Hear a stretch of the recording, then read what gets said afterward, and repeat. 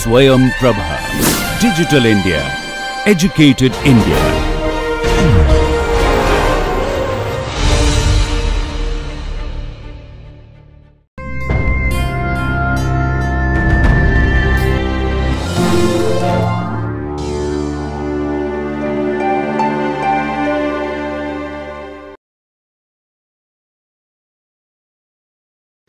That is the example, another famous example of the brachistochrone.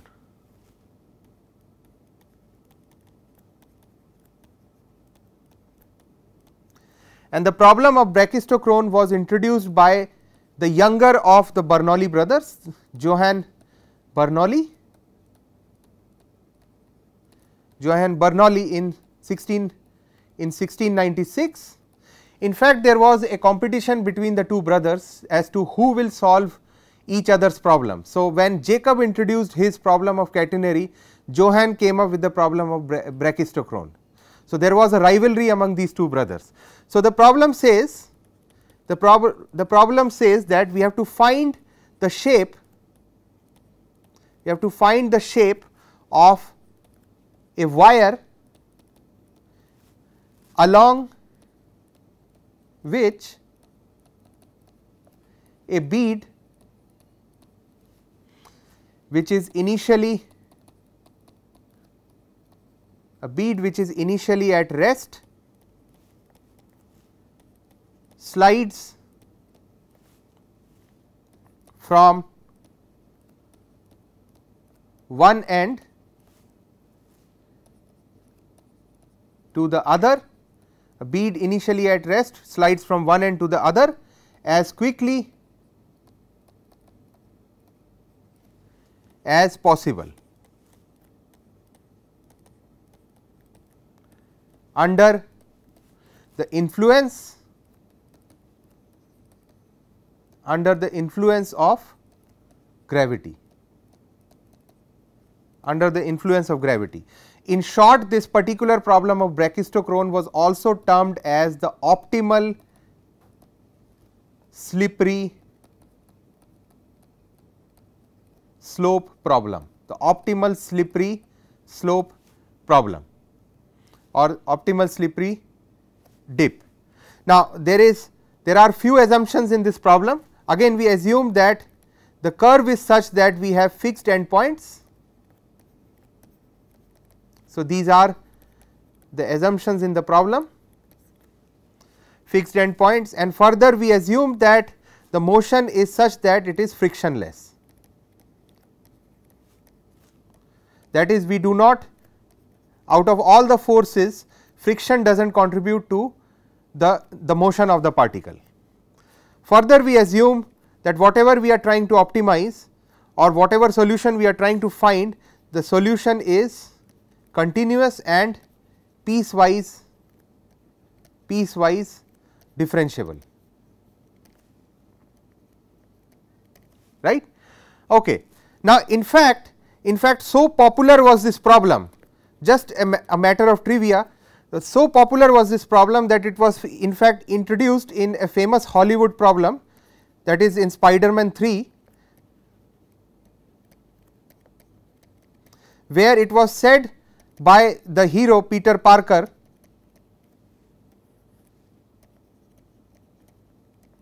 that did Bernoulli sleep before he found the curves of quickest descent.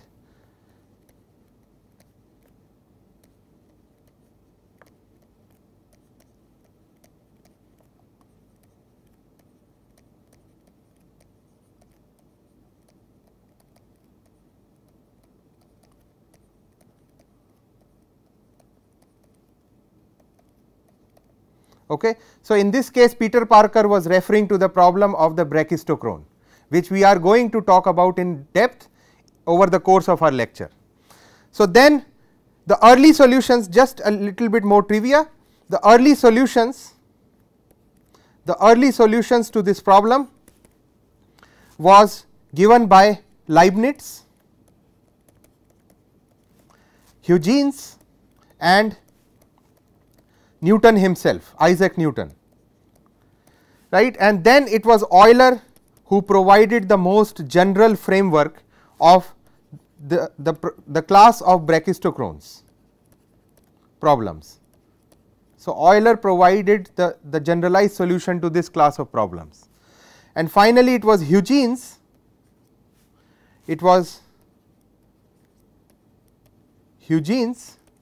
who discovered that the motion of the problem in Brachistochron is initial condition independent. Let me denote initial condition by I dot C. So, the motion is initial condition independent. Okay. Also known as the isochrone, the so called isochrone problems.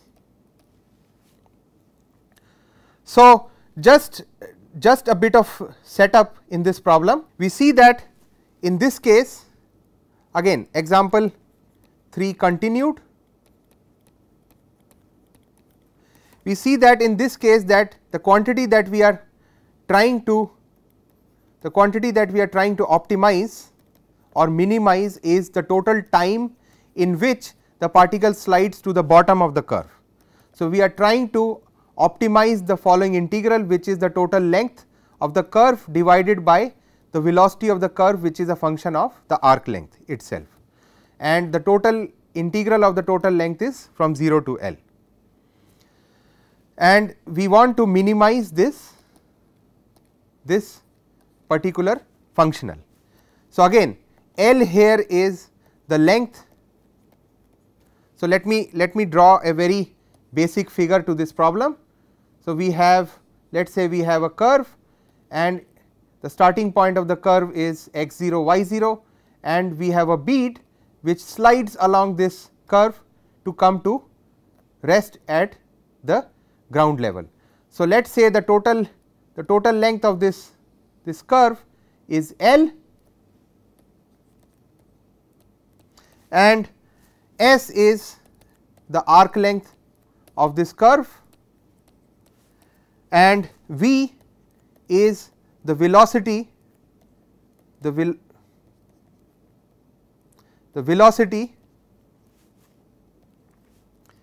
of the bead, and bead at S units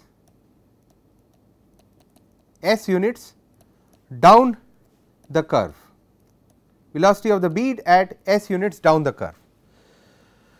Okay. So, we are not going to provide the solution at this stage, but we will look at in more depth, we will look at the solution at a later stage.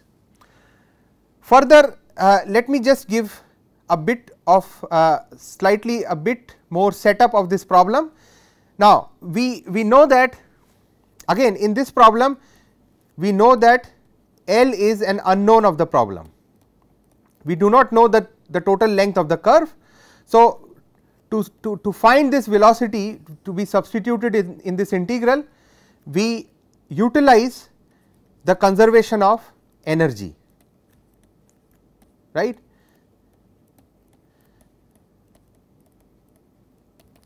So, the energy conservation argument states that the total energy of this system, in this case the sum of the kinetic energy plus the potential energy, is a constant of the problem. Let me denote it by C, and let us say this is equal to the value of this energy at the value of the energy at the initial point, right. So, from this argument, from this statement, I can directly find what is the value of this velocity v of x turns out to be, this is equal to, taking the right hand side equal to c, we see that this particular expression comes out to be 2 c by m minus 2 g y of x. Okay. So, let me denote this expression by 2, and we see that well, let me denote this by 3 and this particular expression by 2. So from 2 and 3 we see that my time functional is as follows. So, my t of y is integral from x0 to x1 times the integrand is the arc length, which is 1 plus y prime square dx divided by square root 2 c by m minus 2 g y of x. Now, this particular integrand is quite complicated. So, we do a little bit of simplification. We substitute the following variable. Let us assume that the variable w of x is the following quantity 1 by 2 g times 2 c by m minus 2 g y, right. So, when we write this, let me call this as 3 prime. We rewrite 3 prime in terms of this variable w of x, and when we do that we get the following functional integral from x0 to x1 1 plus square root of 1 plus w prime square divided by square root of w dx. So, this is the quantity that we are trying to minimize. Of course, we have the boundary conditions which are given by y of x naught is y naught and y at x1 is y1, right. We see that, let me call this as 3 double prime. We see that 3 double prime, well, I am going to right away reveal the solution to this problem, although we are going to give a detailed step by step solution later on. So 3 prime has a solution, has a minimal solution which is a cycloid, right. So, I am going to give a parametric representation of this cycloid which is as follows 2 phi minus sin phi comma 2 1 minus cos phi, right. So, cycloid.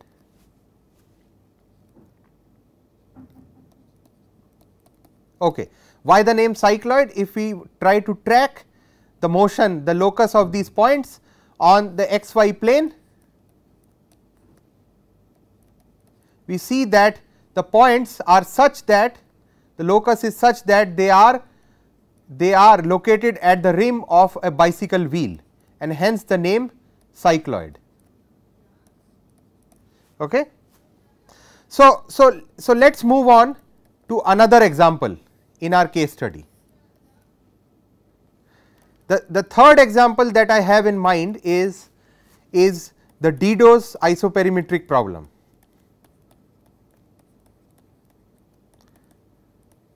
The Dido's isoperimetric problem. Okay. So a little bit of trivia here.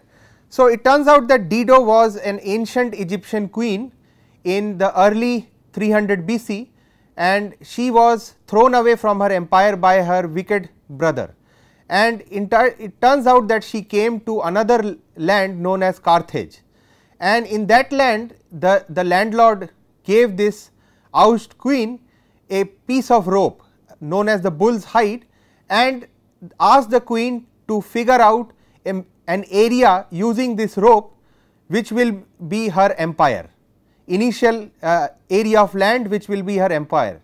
Now, it turned out that this queen was very intelligent. She figured out that the rope has to be organized in such a way that it swipes the area of the circle, and hence known as the Dido's isoperimetric problem. So, it turns out, so the problem is as follows. The problem is what is the shape,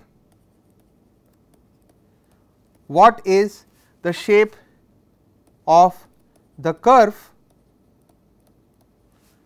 which encompasses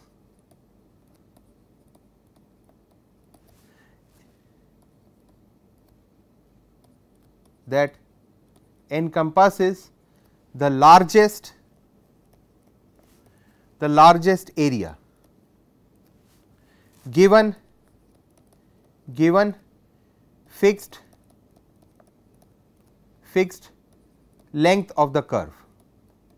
Okay. So, in terms of the diagram, let us say that we are given a curve and we have to figure out the shape of this curve such that it encompasses the area swiped, which is the largest among all possible areas. So, it turned out that the earliest proof was given at the time of Didot herself by a Greek scientist by the name of Xanderus in 200 BC. However, the proof was very sketchy. The first version of the correct proof was given by Weierstrass himself.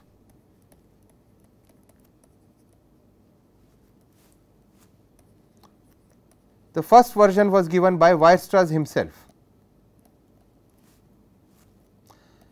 about 2000 years later. Okay.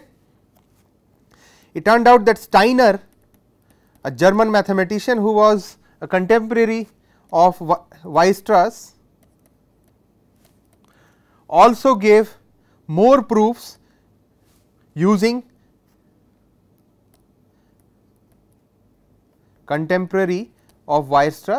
also gave more proofs using the standard geometry arguments. In fact, he gave 5 more proofs.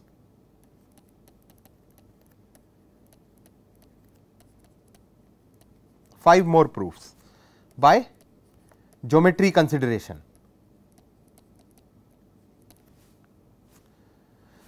Okay. Now, so just to give a quick overview, in this particular case we want to maximize the area. We want to maximize the area A of y, which is the integral from x0 to x1 y of x dx, such that the total length in this case it is in the diagram it is L by 2, the total length, which is of course the integral of this arc length 1 plus y prime square dx, is fixed. So, this is certainly a case of isoperimetric problem, and further we assume that the solution y is continuous and piecewise differentiable. So, well, the problem is, in this case my x0 and x1 are unknowns.